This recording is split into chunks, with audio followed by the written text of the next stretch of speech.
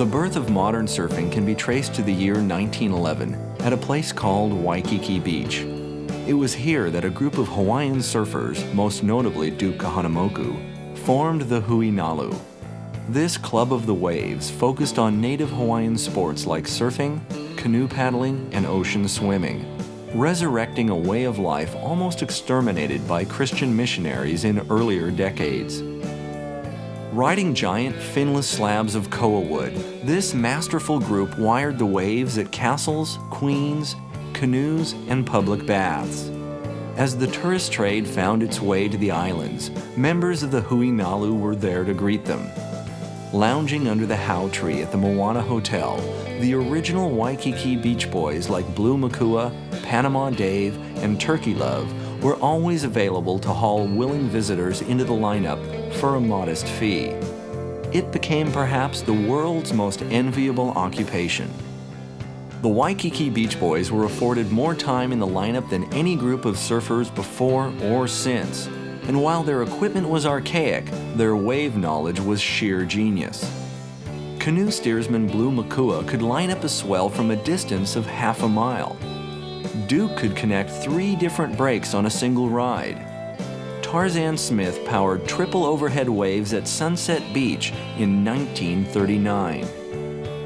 Well, you talk about the old-time beach boys, you're talking about Steamboat, you're talking about Rabbit, you're talking about Henry Kekai, Niga, Jama, you're talking about Leffin John, Panama, you Chick Daniels, and endless. They play music. They was beautiful people. They had a lot of aloha, and everything had aloha. The place was still open. Waikiki was still studios. Summertime, party every day. Every day, wintertime, surf, dive, and enjoy. That's how it used to be. Of this original group, only a handful are alive today. One of the most inspirational is 82-year-old Albert "Rabbit" Kekai. Rabbit began surfing in the 1920s at public baths before moving down the beach to Waikiki proper, absorbing the teachings of the period's finest watermen along the way. The vibe at home was different. His family was impoverished and his father brutal. The waves of Queens must have seemed a paradise. Under the hau tree, absolute legends like Duke Kahanamoku held court, plinking on ukuleles, sharing talee, and eyeing the surf. This was Rabbit's university. 75 years later, Rabbit is as sharp as a tack and a walking Smithsonian as far as surf history is concerned. He has selflessly devoted himself to coaching young Hawaiian competitors for half a century and is perhaps the most beloved surfer alive. Been around for so many generations, like a dictionary. You know, you can definitely ask him anything and he would know. I think Rabbit Kekai represents everything that the Duke passed on, you know what I mean? When the Duke's passing, I mean, shoot, I think Rabbit just picked up. He was always there, always on the beach, you know, always had good stuff to say, you know. Do this, do that. You look more like me. From Tom Blake to Tom Curran, and from Sonny Kuna to Sonny Garcia, Rabbit surfed with them all. Kekai himself is cited as being in the water for the invention of hot dog surfing, and he was shaping surfboards by the time he was 10. All of it came from the Waikiki wellspring, and that long ago era is forever etched in his memory. He's always happy to share his tales. Well, I was in training like about 8, 9 years old, and Duke used to take me out on his wings and, you know, trying to steer, teach me all the canoes. Goes out with him, and I sit behind him, you know, and I steer the boat. I sit in front of him, I steer the boat. And he watched me the way I handle those big boats with the tourists. It's pretty good. He sits back there with his paddle. He don't even paddle. Just watch me take off, and I tell them, you know, just like the way they do it. And it got so that I got pretty good. Then I was licensed at a very tender age at 14. And I was the youngest guy to be a legal captain, outrigger captain, take the boat out with tourists, and also teaching surfing lessons. And Duke was the first guy that gave me my license. In those days, we didn't have the city to give us license, and you're licensed by Duke and some of the big guys down there. If they say you can do it, you can do it. And I learned a lot of things from him, just like taking off on the big waves. He told me, son, if you think you can do it, do it. He said, don't be ashamed. If you know you can't do it, don't do it. Don't be ashamed, because you live to fight another day. And that's the word of Duke.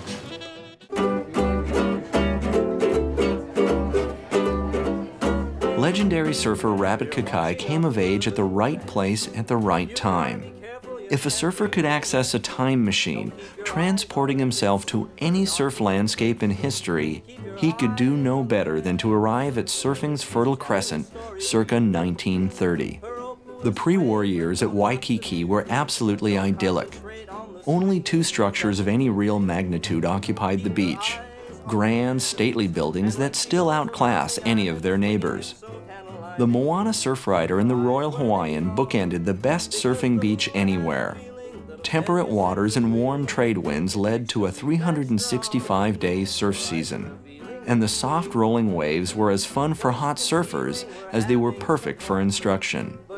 The Beach Boys, a romantic band of watermen if there ever was one, dominated the scene. Young boys from the depression-hammered neighborhoods just inland were captivated by their flair and easy mastery of the ocean. For Rabbit Kekai, it was Duke Kahanamoku that set the pace for skill, grace, and social ease. Well, he has sort of authority, because everybody looks up to him, you know, because the thing that he has, like renown and everything, famous, being an Olympic champion, everybody looks up to him for that. And that's how Duke sort of, he doesn't push his weight around. He just walks around like regal like, you know. And people ask him, he smiles and answers questions, everything like that. Taught me to be polite to people. Never. Somebody walk in and I'm interviewing, like you interviewing, they say, hi, Rabbit. I always say hi, you know. Sometimes I don't know who the person. Same thing with the Duke. He meets millions of people from all over the world. He always have a handshake, aloha, you know. At Rabbit's childhood home near the foot of Diamond Head, other lessons were being taught. His father was an abusive disciplinarian, and when Rabbit discusses him, he remembers beatings as if they had just occurred. Like all my brothers are taller than me, and they said, Rabbit, how come you're the short one? My father used to pound the hell out of me, and I go down and down. I'm short, I'm 5'6½".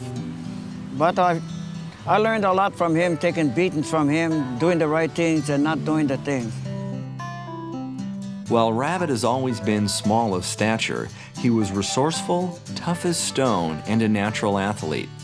And while his longtime friends have good-naturedly nicknamed him Dat's Nuttin' for his habit of outdoing any nearby storytellers, his surfing and canoe steering exploits are without peer.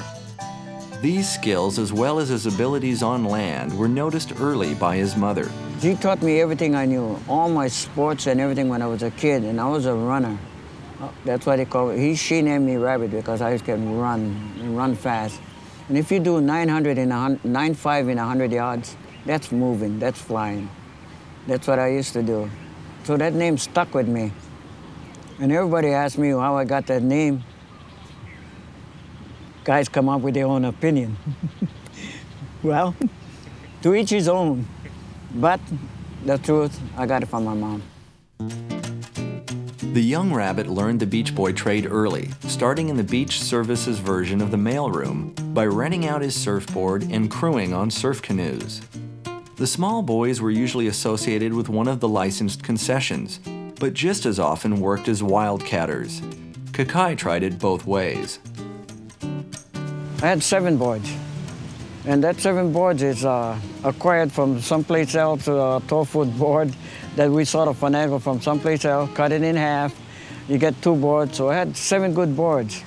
I used to rent my own boards out, 25 cents a day, and you rent 7 boards, that's good enough for me and my family to have a weekend, down to the movie, use the usual things, show 10 cents, hot dog 10 cents, a Coke 10 cents, and we live in, you know, just like the upper crust.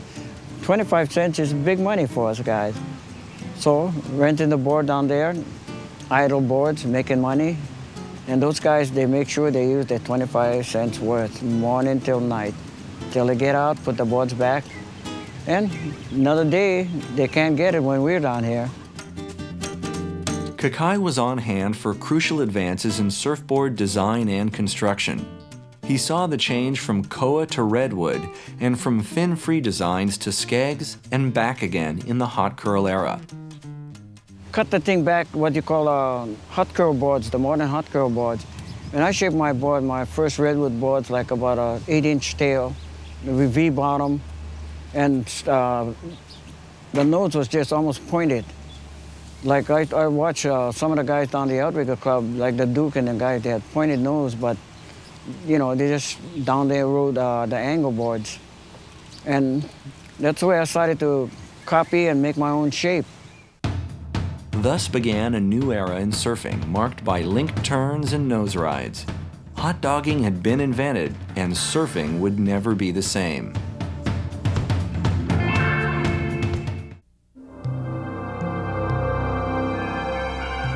On December 7, 1941, Rabbit Kekai and the rest of the Waikiki Beach Boys discovered that the hazards of the world had found their way to paradise.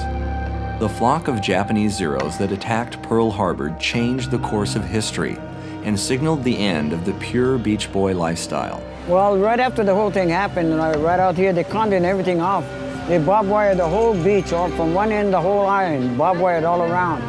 They had gun emplacements over there. They built those little pillboxes out, and with guns out here shooting out, you know. And they had curfew, like 5:30, you have to be in here. We used to surf out there at about 5:30. We wouldn't come in. They shoot the guns over our heads. Some of the bullets land close to us guys. We come in and we went for those guys. They said, you can give us a warning, we can come in, but don't shoot at us. They said, they said they didn't. I said, how come the bullets going choo-choo right around us? And I told the guy who was back there that was laughing, I thought, you know something? One of these nights, we got pineapples. You're gonna wake up, we want pineapple right in your pillbox. If things were getting hot in the lineup, business in the water trade was slowing to a trickle. That was just the half of it. Several key members of the beach services community were drafted and shipped to the mainland. Rabbit was nabbed and identified as a candidate for an elite new division of the Special Forces. He formed the first UDT ever in the whole service of the United States, and I was one of them. We had a 12-man pick crew of all the guys. They picked me because I'm a lifeguard, and I know the demolition and everything like that. You know how you become a frogman? They give you a pair of fins, a pair of goggles, and they stick a propeller up your ass and tell you go. You're a frogman. That's Rabbit's version. Following the Allied victory in the Pacific, Rabbit hung up his flippers and headed back to Waikiki. He was just in time to greet yet another epical shift in surfboard design, the introduction of balsa boards. These new lightweight craft were being introduced to Hawaii by a group of surfers from California. Fellows like Matt Kivlin, Joe Quigg, Dave Rocklin, and Tom Zahn. Rabbit and company were getting their first look at accomplished surfers from the mainland, and the Californians were absolutely surf drunk on the potential of Hawaii and the warmth of the Beach Boys. When it came to sheer surfing ability, no one impressed the mainlanders like Rabbit Kekai. Being the first guys to move in was you get like Matt Kivlin, Joe Quigg, and Dave Rocklin. All those guys that they started to come in. From the California? From California. That's what the biggest first influx of the Howleys. Rabbit was very aggressive, and he would just deliberately go back into the pit and wait for it to get coming over, and he'd come screaming out of there in the barrel. We do that accidentally once in a while, but he'd do it deliberately on every wave. Never saw anybody do anything like that. And he did it day after day after, anytime there was any surf at all. And he ruled he ruled Queens. Everybody got out of his way, and he was king. As most surf historians acknowledge, this chance meeting in Waikiki led to the birth of modern surf style.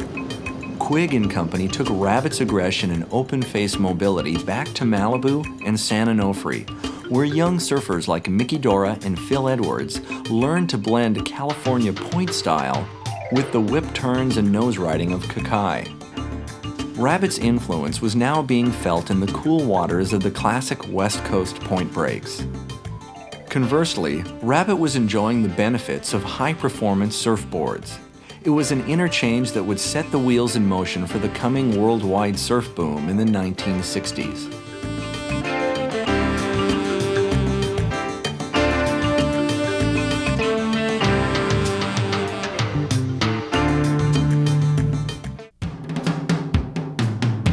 By the time the 1960s rolled around, Rabbit Kekai was considered to be one of the few watermen from Hawaii worthy of carrying on the legacy of Duke Kahanamoku. His canoe steering skills had seen him across the Molokai Channel on numerous occasions. He had won the international event at Makaha, the era's version of a world surfing title, and he had established himself as one of the most honored and honorable of the Waikiki Beach Boys. He continued to rack multi-session days throughout the next 2 decades, spending his weekends volunteering his time as a beach marshal in local surfing events and coaching the venerable Waikiki Surf Club outrigger team. In short, he continued his 60-year tradition of total immersion in the surf. Early in the 1990s, Rabbit took just enough time away from the water to tie the knot with California gal Lynn Hopkins. The two seemed custom tailored for one another. I didn't want him to have to worry about anything anymore. Nor did I want to worry about anything anymore, but we're kind of at that point now where we can do what we want when we wish, which is very, very fortunate. So we helped each other, really. He helped outfit my apartment. I started with 1 table and no chairs and 1 old bed. And pretty soon I had a kitchen full of cookware and all sorts of things, silverware and stuff Rabbit got for me. We just sort of made a life from scratch. Come back, day one. They operate under a trans-Pacific 2-household program that allows plenty of independence for both. They fly back and forth to one another and make plenty of time to travel.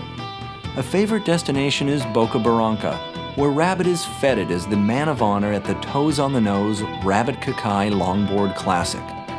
Now in its 8th year, the event sees surfers from around the globe come together to pay homage to a legendary surfer as well as the 1.5-mile-long lefts. When you think about a man like Rabbit Kekai, he embodies the spirit of aloha, the Hawaii spirit of aloha. In Costa Rica, there's a saying, it's called pura vida, which is pure life. When you mix the two, it's a perfect match, and therefore the combination is perfect for our contest. Through all of this, he has remained above all a beach boy. And while he clearly considers it a noble pursuit, he is nostalgic for a time when the surf instructors gave more than they took. You get the feeling that if he was a bit younger, he'd clean house.